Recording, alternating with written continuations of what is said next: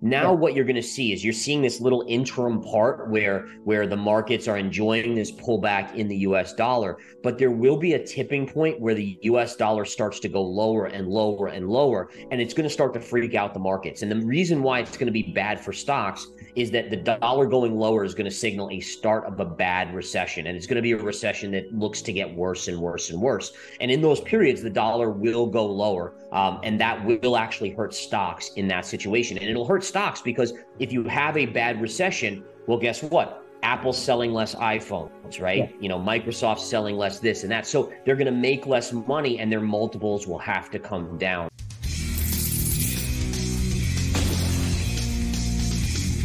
After the cryptocurrency market had lost $165 billion from its market capitalization in a week, Bitcoin dropped below $20,000 and is still struggling to pull itself back above that threshold.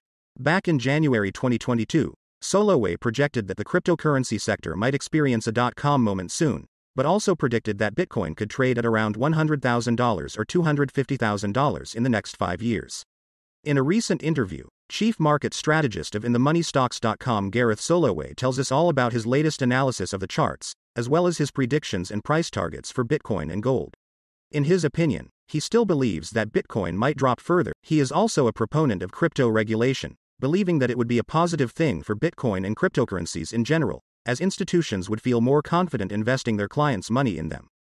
Before listening to him, please ensure to smash the like button and subscribe to the channel. The earth-shattering kind of event that Lehman Brothers was in terms of shaking the industry to its core. And I think you've seen that in crypto. I mean, this is really the big earthquake if you're looking for one. And then what you're looking at also is how does the crypto market come out of this? And one of the interesting things when you look at how an exchange in crypto is virtually the same as a bank is in the economy, right? So, the banks obviously lend, they give you leverage, they give you all these kind of things to do. Well, that's what the exchanges do essentially. So there's a lot of similarities in what they are and ultimately how they failed, right? Lehman Brothers took risks that they shouldn't have taken. They leveraged themselves up way too much. FTX did the same thing. So there's a lot of those similarities. And then you look at things like the charts and you start to say, okay, did the market bottom when Lehman Brothers collapsed? And the answer is no. It took about 5 to 6 months to bottom. So you start saying, okay, if this is a Lehman Brothers moment, when does this give us? Does this finally give us that timeline when crypto could bottom? And I think it does. And I also think that if you look back to the 2008, 2009 period, you saw these banks misbehaving like a lot of these exchanges are, Celsius, Voyager, and now FTX. And you saw regulation come out of it. What was it? It was Dodd-Frank, right? So you have that functionality, which is now likely going to come out in the crypto markets. And so, again, what I did was I looked at the charts and I said, okay, well, when Lehman Brothers occurred, how long did it take for the markets, the S&P to bottom? That was 5 to 6 months. And then I also looked and I said, okay, well, what type of fall did we see following? In the following 5 to 6 months, how much did the S&P fall? The answer is about 40 to 45%. So If you take 40 to 45% away from the current levels on Bitcoin, it puts you right around $9,000 as a potential low. And in all fairness, I mean, I understand that perspective. I think that it's somewhat misguided because, again, number one, Ponzi schemes are a little bit different in their functionality, but I think also you look at the US dollar, and who's to say that that's not a Ponzi scheme? All we do as a country is borrow, borrow, borrow to repay debts that we have, and it's kind of just repaying, and we just borrow more to do that. So in many senses, you could say the US dollar and the US economy is built that same way. But the key is that Bitcoin is now being adopted by more and more people. There's big money involved. I think FTX is a major issue because it really creates mistrust in the crypto industry. But again, from mistrust, regulation will come, which will create transparency. And once you have transparency, that's where real trust is built, right? I mean, before this, we didn't have transparency and we were just hoping that everything was fine.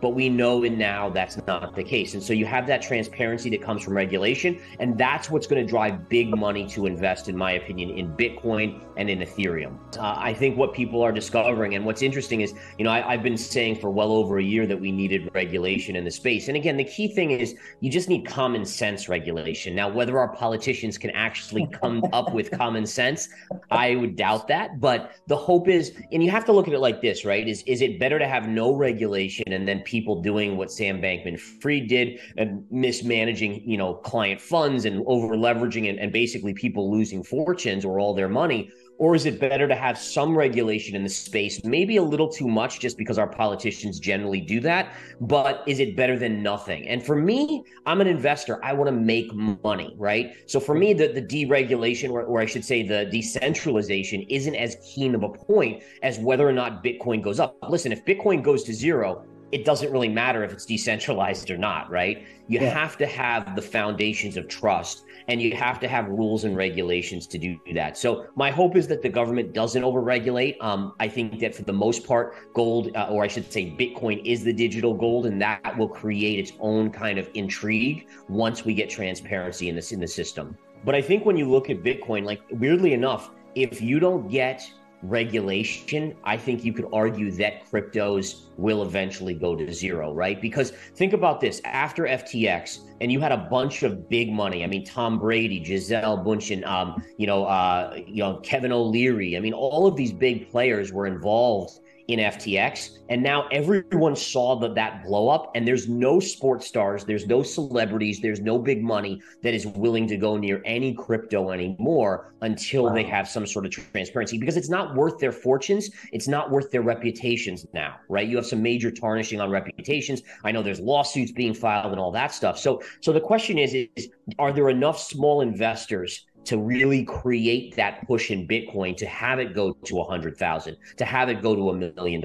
And again, I don't know that. And I think that's my biggest concern, is that without that transparency, without that regulation, you're not going to lure the big money in that can really drive it to the upside. So that's such an interesting thing, because in reality, it's probably smarter for the central banks to kind of clamp down and the politicians to kind of just get rid of it, because then you only have one option, the US dollar. I mean, you could say gold, other currencies, but this is the beauty of politicians. They all want to get votes, right? It's all about doing what's popular. And right now, the popular thing that's going to get them votes is to get regulation and transparency and make it so a lot of their constituents don't end up losing money in the future, right? They want to be seen acting like, oh, people got hurt. All right, how do we act and make ourselves look good?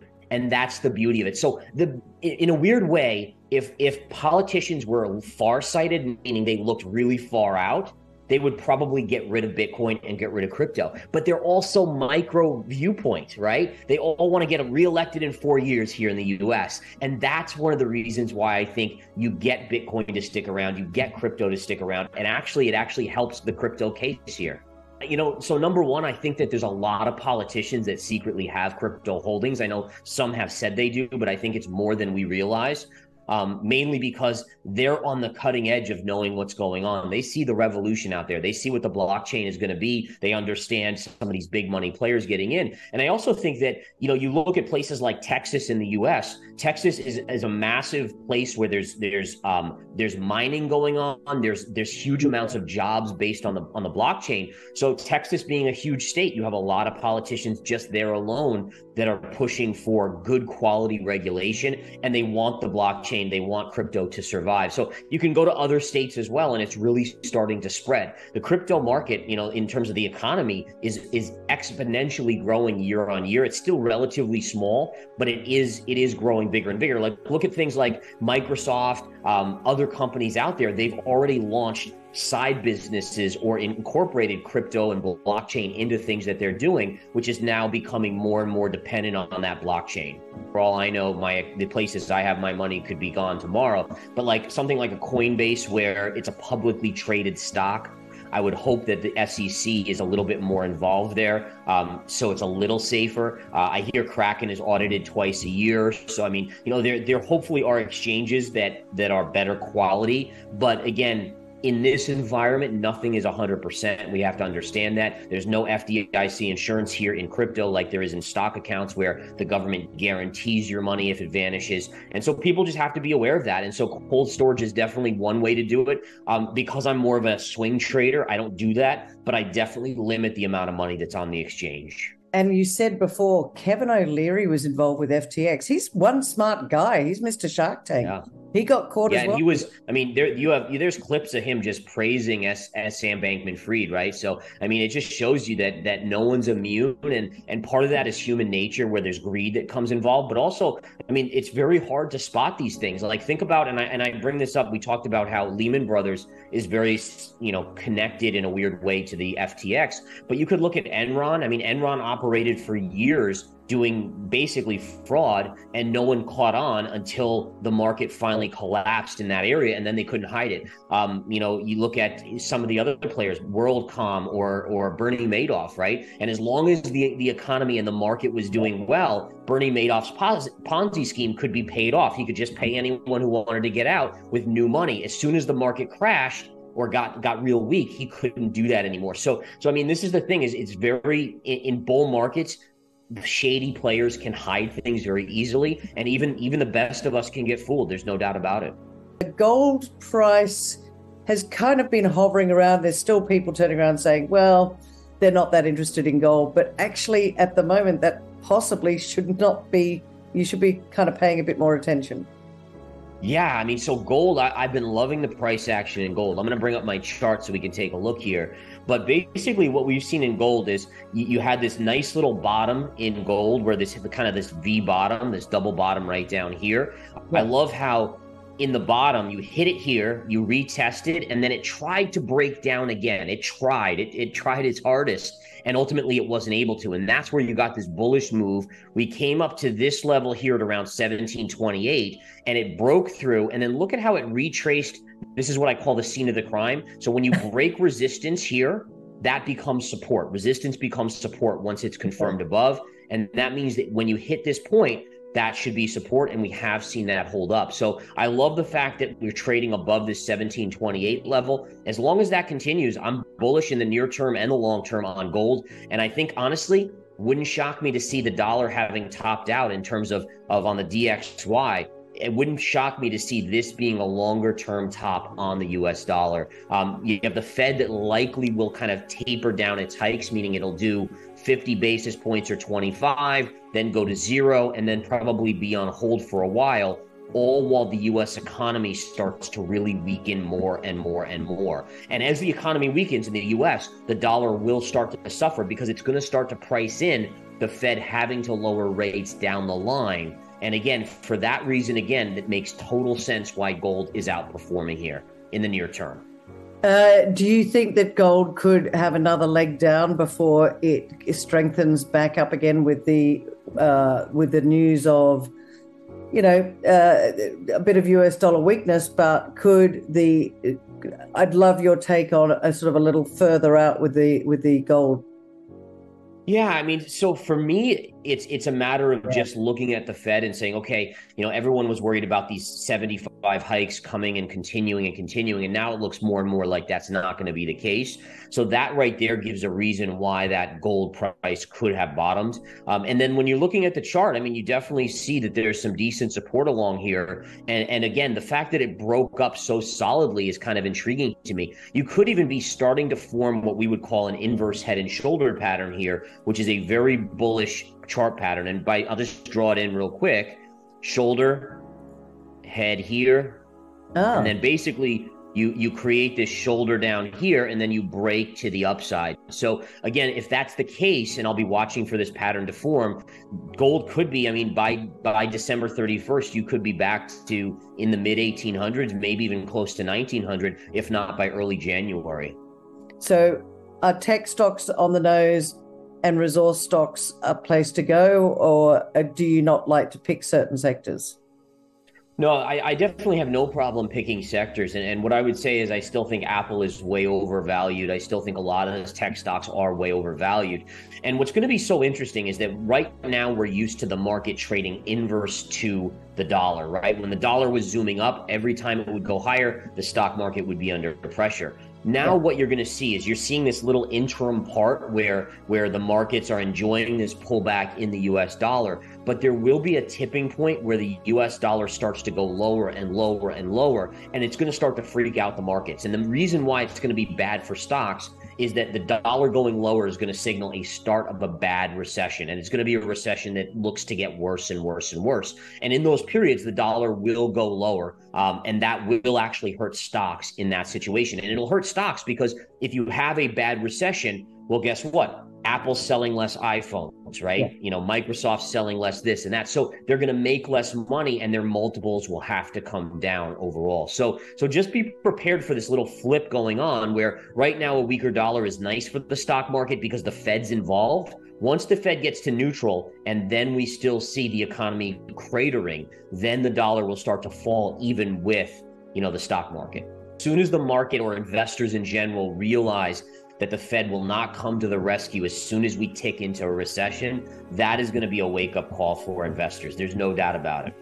And the idea there is that, a lot of times what you'll find is when people are most panicked, that's when we're going to get the bounce. But you have to recognize that in bear markets, it's just a bounce, right? So I go long, I go short. I go long, I go short. When I go long, we make money on the move up, but then we're taking it off the table very, very quickly as well. So it's about kind of understanding the macro picture and then understanding human psychology. All of that is all combined into what markets and what stocks do. And by, it essentially helps us guide people through. There's no doubt about it. And I think the key is here, there are investments that you can look towards. Like for instance, gold. You guys know I've loved gold all year long. I said it would be the best performing asset between the S&P and Bitcoin. It obviously was for 2022. I think it will be as well for 2023, although it's a little trickier with Bitcoin now because as Bitcoin gets to a low, it's a little harder to think about, all right, if it bottoms out in June or May of 2023, where is it by December? So it's a little trickier, but I still would go with the safety of gold with the uncertainty in crypto right now. But I also think that there are other places to look. Like China is actually lowering rates. They just lowered interest rates. It's very risky there, no doubt about it. But I think that that's an opportunity. Brazil looks interesting to me. Their chart is unbelievably coiled. It hasn't made a new all-time high for the Brazilian stock market in something like 13 or 14 years. So it's kind of what I expect for the US stock markets has happened in Brazil for the last 13 years, and it could be getting ready to break out.